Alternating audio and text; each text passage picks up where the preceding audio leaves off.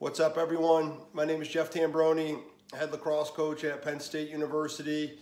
I'm coming to you from my home here in State College with a message to everyone out there.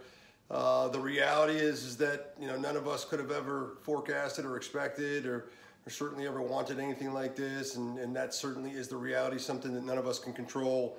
But the other side of this is there's plenty of things that we can control that are absolutely the controllable, and that's what I want to focus on right now. I want to focus on three things and talk to you about this the same way I would talk to my own daughters. I got three daughters here at home with my wife and I, ages 18, 16, and 12, and going through a lot of the same things that you guys may be going through, and the discussion surrounds around these things, and I'm going to talk to you about. Number one, have a vision.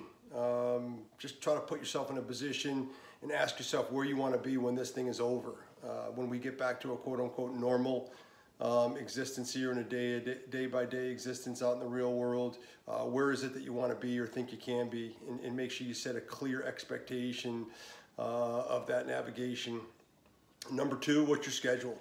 Set a schedule and be disciplined to that schedule. And I'm talking about including everything into that schedule: your sleep, your nutrition, your academic, your athletic, your relationships. Everything that you do throughout the course of the day is important, and it's going to be important when you head to the next level, whether it's high school or off into college. So set a schedule each and every day, and it'll give you a better chance to stick with that schedule and be more productive and efficient throughout the course of every day.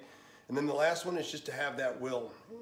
If you have that vision about where you want to be and you set that schedule every day, do you have the discipline and the will to stick to that every day?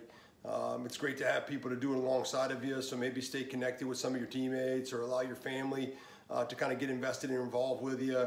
And if you do those three things, keep a clear-cut vision, keep a schedule, whether it's on Sunday, you set that for the rest of the week, or each night before you go to bed, set your schedule about what it is that you want to eat, how it is that you want to go about your day-to-day sleeping patterns, how it is that you want to go about your school and athletic contributions. It's going to give you a much greater chance to actually do those things the following day or following week.